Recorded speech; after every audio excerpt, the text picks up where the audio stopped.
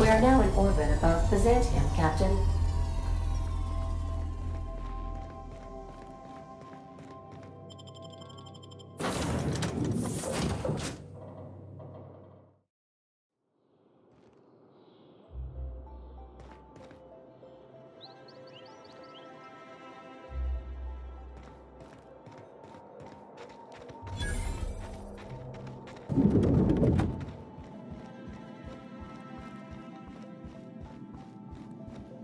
Not so fast.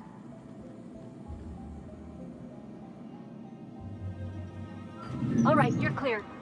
The adjutant's expecting you. Go on through.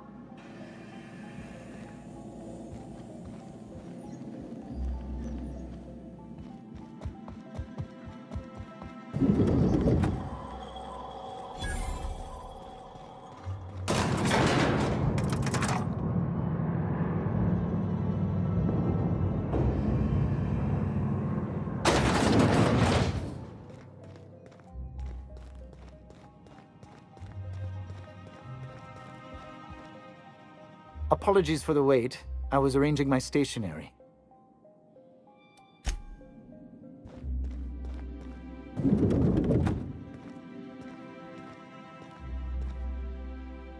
I admit part of me expected you to stand by your old friend. For better or worse, Wells was responsible for putting you back on your feet. That said, he's also a wanted criminal. For information regarding his whereabouts, you are entitled to collect a reward from Percival. I understand you've infiltrated the Ministry. The things you discovered there must have been shocking, even disturbing. Halcyon is on the verge of a total systems collapse. The truth is ugly and difficult to accept, but we must accept the truth before we can move forward. Malnutrition is already a problem. Disease will come next, followed by starvation, followed by a breakdown of society, followed by extinction. I know this must come as a surprise to you. I imagine you have questions. So that's your solution? Put the whole colony on ice. People ain't gonna stand for this. We'll fight back. We'll tear down the walls of Byzantium. No, Mr. Millstone, you will not. The workers of Halcyon will do exactly as they are told, as they always have. Your dreams of a people's revolution are the juvenile fantasies of a frustrated child. What's in this for you?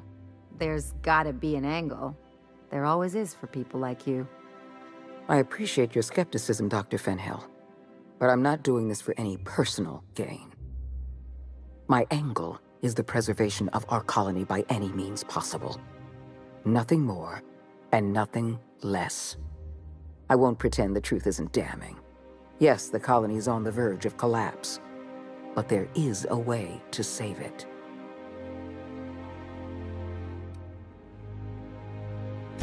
I'll answer however I can.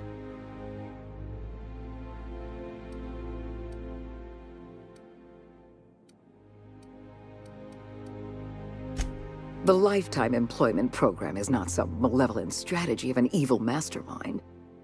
There's no dark secret buried in the fine print. The program is logical, it's reasonable, it's merciful, and most importantly, it will work.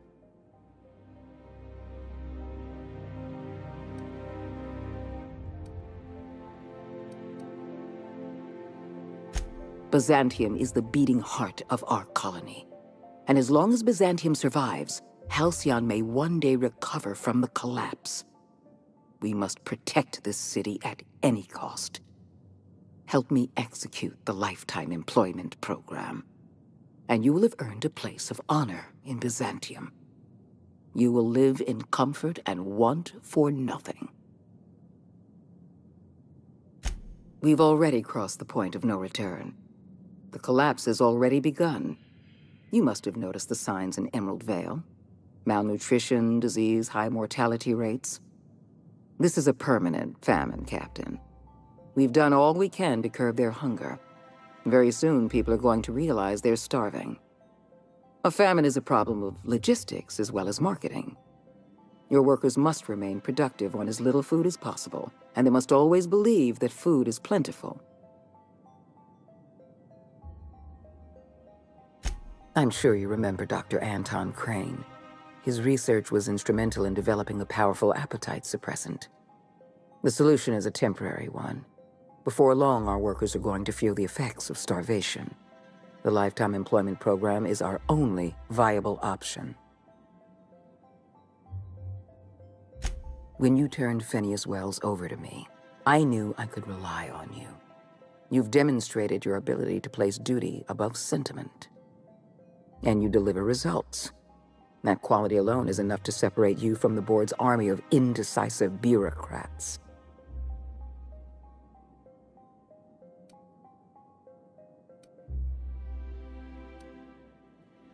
Do you know how many meetings I have to sit through? How many papers I have to sign before I can make one decision?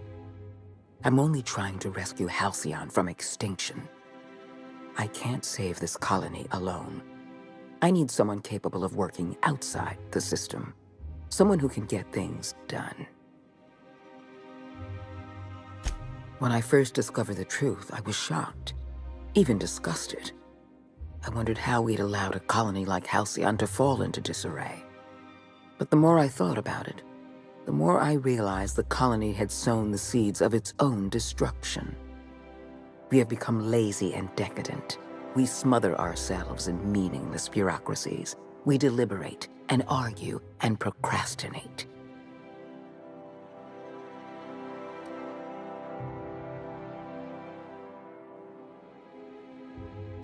I've served the board long enough to understand its weaknesses. Running a colony requires swift and decisive action. The board is slow, ponderous, and prone to squabbling. That's why I'm relying on you. You deliver results without the paperwork. We need to talk about Emerald Vale. You handed Edgewater over to a band of dissidents. I can't have this. Adelaide McDevitt and her people have no place in the Halcyon that is to come. Edgewater needs to go. I want you to wipe the town out. No survivors. Are you out of your mind? We're not gonna murder a town of innocent people.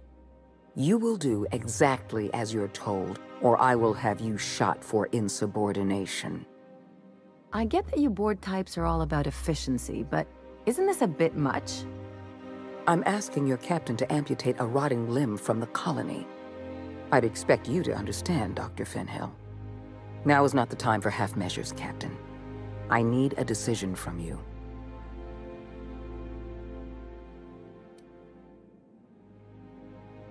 You replaced a loyal, if hard-headed, town leader with a revolutionary.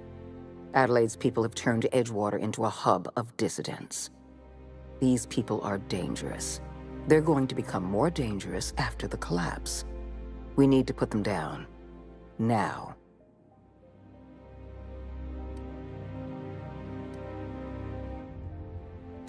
Because we were negligent. You're right, the colony can't possibly feed itself. And it's our fault. This is our mess. And the only way we're cleaning it up is by taking action. I'm not asking you to be a murderer. I'm asking you to be a surgeon. Edgewater is a necrotic limb on the body of the colony. It must be severed.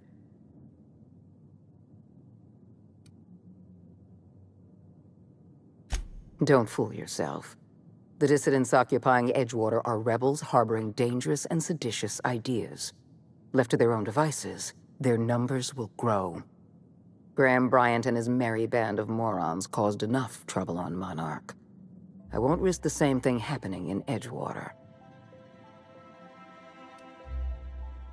No, allowing thousands of colonists to starve to death because we couldn't make one cold-blooded decision is insane.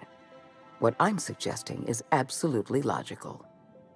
Steel your spine, Captain. Do what needs to be done. Edgewater is beyond saving. We're going to have to erase the town, but we're going to do it systematically. You were in the Emerald Vale geothermal plant. Do you remember what you discovered there?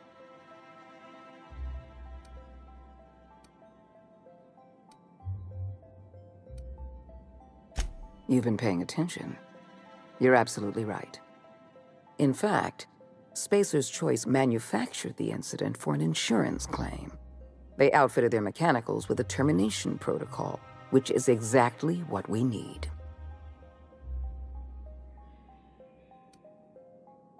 The insurance claim has been locked in committee for years, but the individual responsible for the accident was promoted for lateral thinking.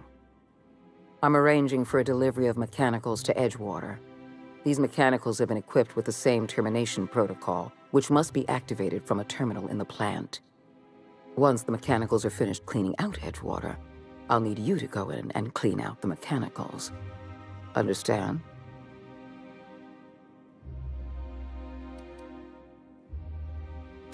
I appreciate the flattery, Captain.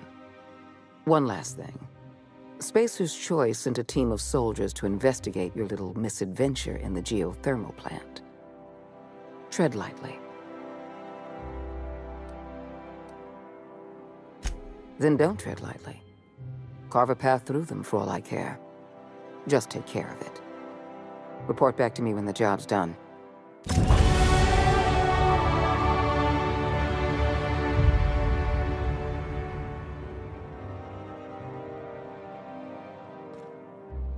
You're not really thinking of going through with this plan, right? Tell me I'm imagining things. That's Parvati's hometown. You're just gonna wipe it out?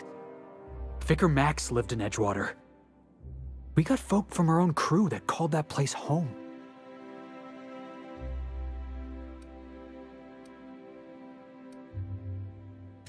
If you don't like this job, and I don't like this job, and nobody else on this ship likes this job, then why are you going through with it? Edgewater is a corporate town, not some marauder camp. They're asking you to wipe out their own people.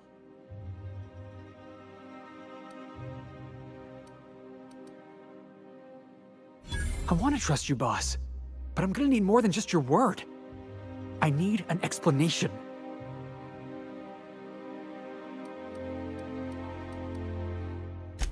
I ain't asking you to do anything for me. I'm asking you to do the right thing. And if you can't, then we're not gonna be on good terms. Never mind. Let's just move on.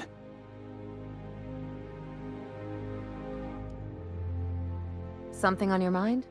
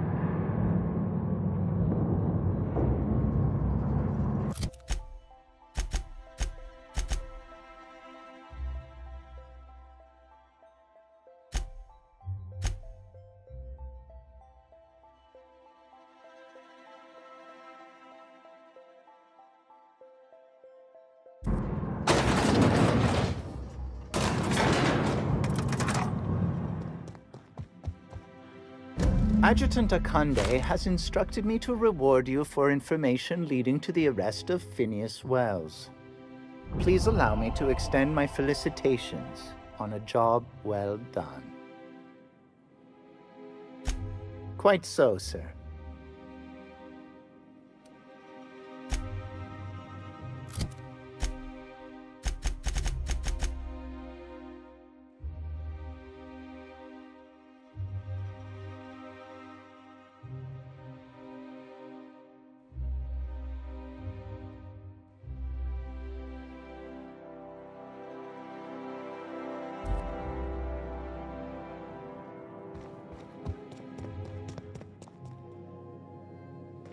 Crew members Ellie and Max are engaged in a heated discussion in the kitchen.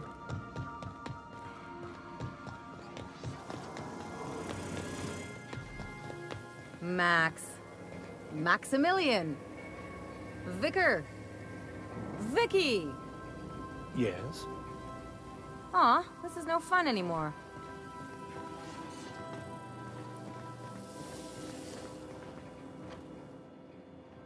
If I still believed in the grand plan, a revelation like this would have seriously shaken my faith. Knowing you, I can only assume you have already begun formulating a plan to deal with this. So tell me, what are we going to do?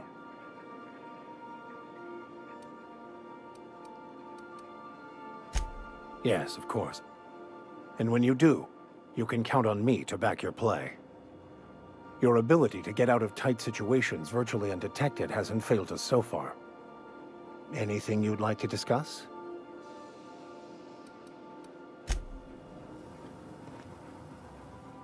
Hey, Cap.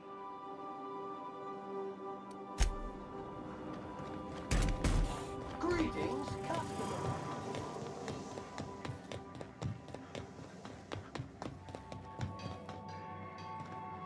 I could probably spend years fixing this boat, stem to stern.